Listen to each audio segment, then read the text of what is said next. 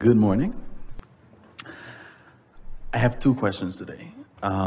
First time I met you was in October, and I asked you a question about relationships. I said, I want a relationship, and you said, let it go. And then you said, wake up in the morning and stay with that 17 seconds and feel great and everything. And I did that, and so many things changed and had a lot of fun and stuff like that. And I guess my question today is that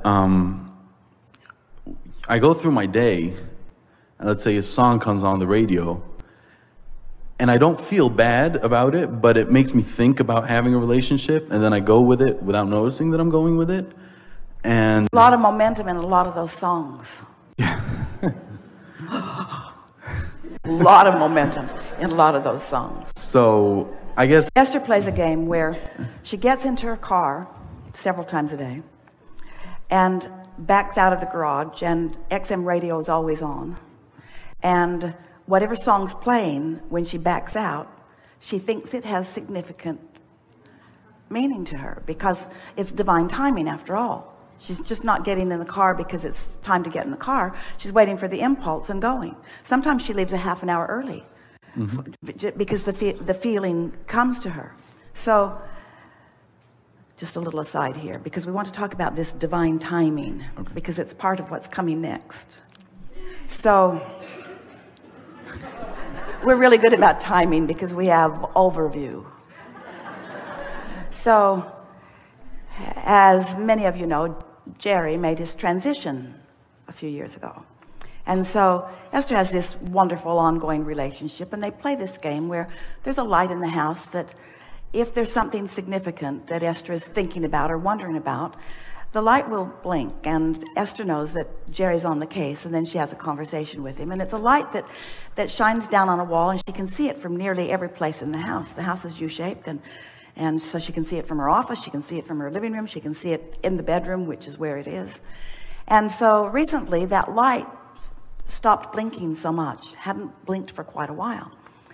And she has a beautiful kitchen with a stainless steel hood over her stove, and the light on that hood has never worked, which doesn't matter because there are plenty other lights in the kitchen, and she just hasn't taken the time to do anything about it. And so as she went to bed one night, she said, all right, Jerry, that light isn't blinking, and I just want you to know I really like the light thing.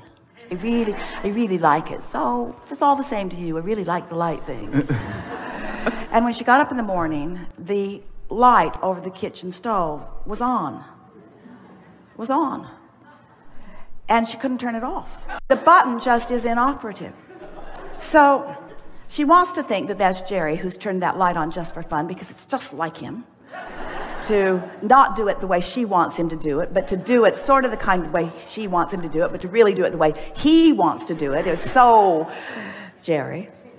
So Esther asks Fidel, the groundsman, to come and see what's up with that switch, because it doesn't seem right that she can't turn the light off. When she leaves the house, her house is a fancy house. She pushes a button and all the lights go off at once, except that light won't go off.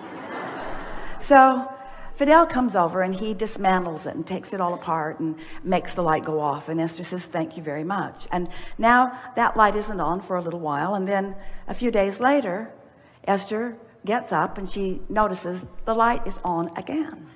And again, she cannot turn it off. So now she's on her way somewhere. She gets in her car. She pushes the button in the garage before she gets in the car that turns all the lights out, except that one. And she's laughing to herself, except that one. And when she gets in the car, the song on the radio, a country western song, is singing, try to leave a light on for me, will you?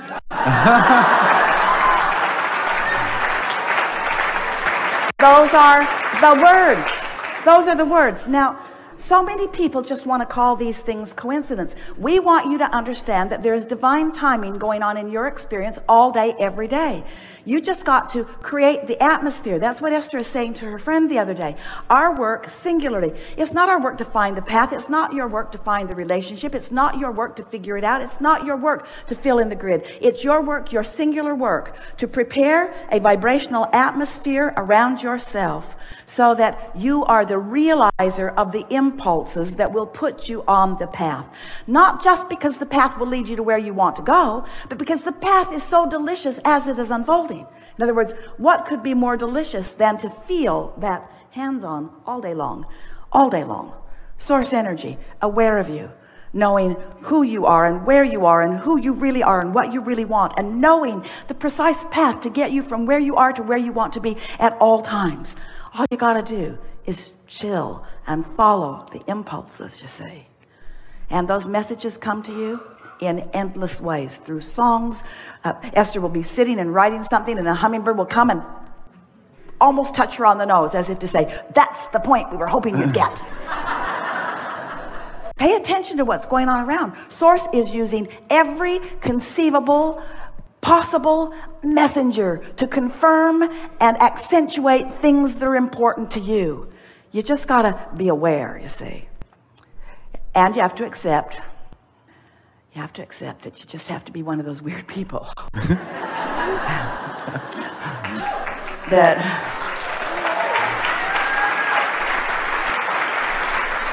So just follow the signs? Follow the signs, yes. But just before that, prepare yourself to be aware of the signs. That really is the work. You can't be mad and follow the sign to where you want to be. In other words, it's that unconditional thing. It doesn't matter. It doesn't matter how long it takes. You know it's coming. It doesn't. Just find some feeling. Try to find some touchstone, like Esther did with the video. Something that you remember, some moment in time, some moment when you felt unconditional.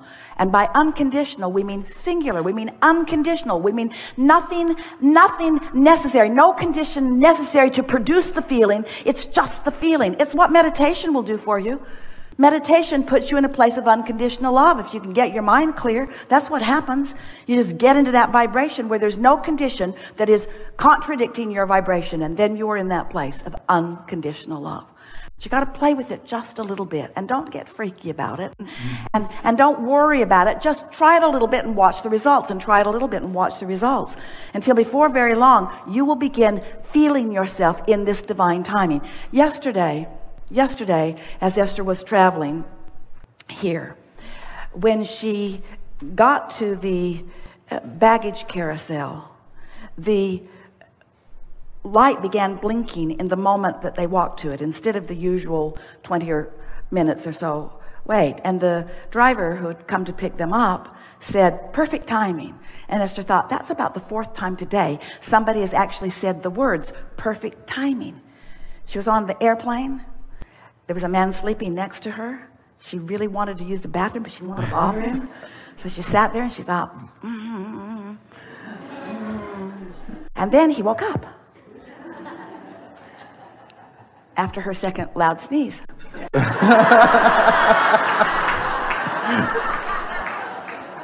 And so she said, do you mind if I scoot out to use the restroom? And he said, no. So she goes and uses the bathroom. When she comes back, she slips into her seat. And as soon as she sat down, the flight attendant brought their lunches. And he said, perfect timing. And Esther thought, is the whole world in on this? Is the whole world in on this? Does everybody know that perfect timing is the way that I am now living? Does everybody know it? Seems so, you see. Perfect timing. So do you understand that creation, co-creation, relationships. Do you understand that that's about rendezvousing with the other? So let's say you have a meeting place. And do you really want to get there before the other one gets there? Want to get there and they're not there, and you're walking around, starting to feel impatient. Not divine timing. That's off. So you don't want to get there before they're there. You want to get there to meet them, don't you? Mm-hmm. And don't you trust that the source within you knows who you are and what you want and who they are and what they want? If you can just accept that it's for sure. It's for sure. It's for sure.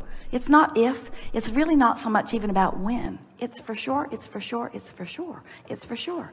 You just got to chill and know that. And when you rendezvous, you'll know it. You'll know it. You can't miss it. You'll know it. was my question, actually. You'll know it. You'll know it. And the best part is, not only will you know it, they'll know it. Okay. See? Because it is. What good is divine timing if the wrong person shows up? That's not going to happen. That's not going to happen. It'll be divine timing, and you'll know it. You will both know it. No game playing. No, I don't know. I'm not so sure. I got here. Give me your resume. I'll check you out. Not any of that. You'll know it. You'll know it. Okay. Really good. Thank you. So my question being is on relationships. Can you dumb it down for me?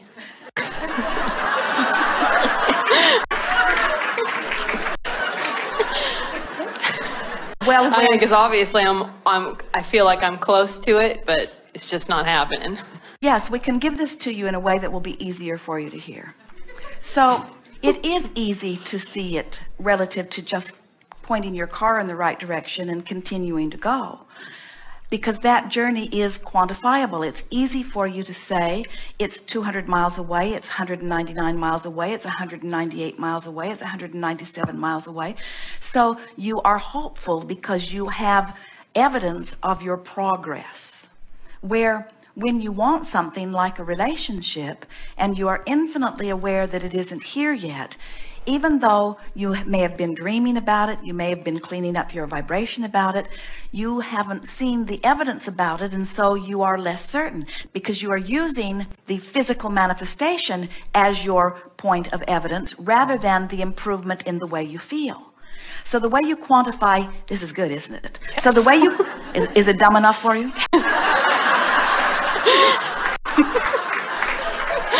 Yeah. It's a wonderful question, and we are pleased that you are asking it in this way, because it is tricky when you have been using what you see with your eyes and hear with your ears and so on as your acknowledgement of what's happening, to have something that is 99% created and not be able to see it takes an element of faith that if you don't know about the laws of the universe and you don't know that the way you feel means something, what happens is you'll be moving along. You'll find a positive thought. You'll think about what you want. You'll view something that you appreciate. You'll come into vibrational alignment with the idea of this, and you are moving right along to it. And then you'll see someone who right now has exactly what you want, which reminds you that you don't have it right now, and you turn upstream. You have to care about how you feel, not about the guy, because the guy's a sure thing. But when you pick up the stick that says my mate, you pick up the stick that has him missing on one end, and you don't believe he's present on the other. So every time you activate the vibration of relationship, it turns you upstream. Where if instead of activating the vibration of relationship, you were activating the vibration of things always work out for me, I'm getting a handle of this, I know what I'm doing, I've been envisioning, my life has caused me to put him there, I know he's there, I don't have to worry about when he's coming, and you get focused upon other things that make you feel good, or things about that make you feel good, before you know it, you'll be there. Agreed? Mm-hmm. So you are so on track. Everything is so unfolding perfectly. You have not one thing to be worried about. From what we know of your vibrational escrow and from what we feel of you, your sensation should be one of elation. You should be romping towards San Diego, not dragging your heels on the pavement. Right. Well, that's what I think. And don't let anyone else's criteria about how long it's taking, about where you're looking. You don't have to go looking for this. This will come and find you. Your role is to be happy. Happy, and in your happiness, you will be inspired to the conversations, to the rendezvous, to the actions. And don't worry. Don't walk into a room and look everywhere. Is it you? Is it you? Is it you? Is it you? Instead, say to yourself, you're there. I'll know you when I see you. And when all the bells and whistles go off, I'll take a second look. And until then, it's not you.